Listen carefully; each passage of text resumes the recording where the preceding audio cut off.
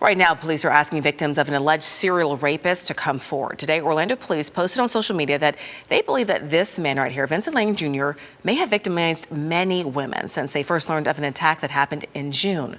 WESH News' Anika Hope spoke to the lead detective on the case about what they're hoping to find.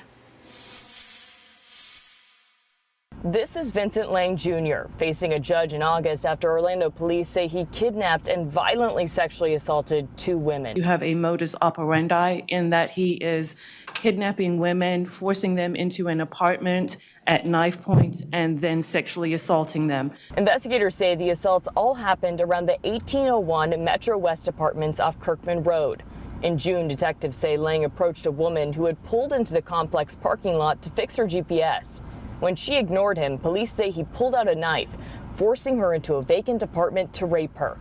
Then in August, police say Lang sexually assaulted another woman he met via social media at knife point in a vacant apartment. Orlando police say when they showed up, Lang tried to get away, but he was stopped and arrested. This has got serial rapist written all over it. Orlando police say when the news of what happened came out, several other victims came forward, but they think there are more. I do believe that there is a target group. I don't want to disclose that information at this time, but I think it's important to know that it does not matter how you came in contact with the suspect. Police say all of the other victims who have come forward say their attacks also happened near the complex. They're investigating how he got access to the apartments. Detectives did not share just how many victims have come forward, but say there are resources to help each one who chooses to contact them. Anika Hope, WESH 2 News.